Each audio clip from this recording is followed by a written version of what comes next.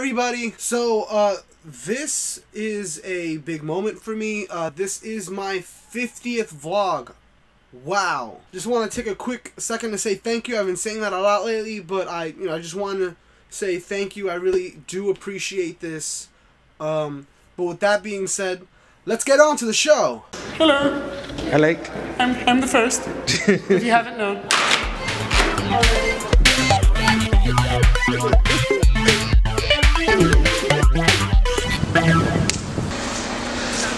So being from New York or any other popularly dense cities, you're usually used to some kind of a hustle and bustle. Being from New York City, we are big walkers, and you do happen to run into some interesting characters from time to time. Unfortunately, these characters sometimes tend to get in your way. And the last thing you want is someone obstructing you from getting from point A to point B. There are three kinds of motherfuckers that really tend to piss me off. The sudden stopper. If I'm ever gonna stop on a city block, I usually look left and look right to see if in my peripherals I see there's someone behind me. The sudden stopper could care less. They'll come to a dead halt, look around in a stupor instead of being cautious of their surroundings. Basically a real asshole. Next up, the lane switcher. Whatever. Fact is, most New York City streets aren't packed like they seem like in the movies. Most of them, for the most part, are moderately empty. Now, when you happen to be on these empty blocks, there is a chance that you're going to bump into a lane switcher. These people happen to be furthest away from you and walking the opposite direction, and for some reason, at the last second,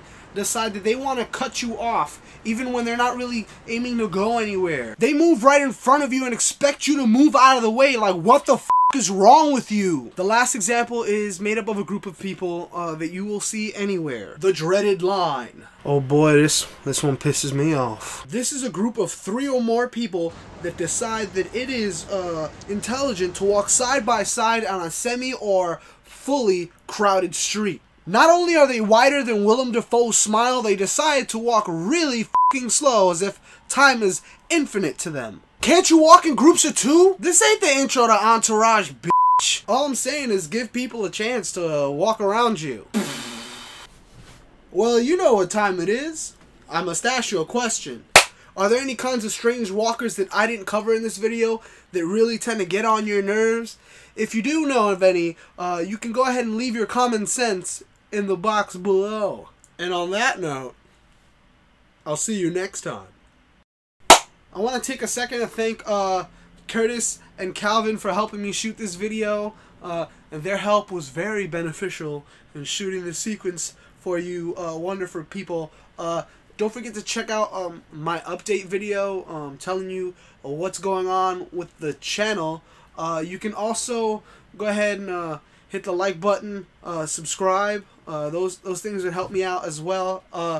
Also, I don't know why. I mean, I think you guys should know by now. I mean, Instagram, Facebook, Twitter, Snapchat, all ways that you can go ahead and talk to me, have some kind of an interaction.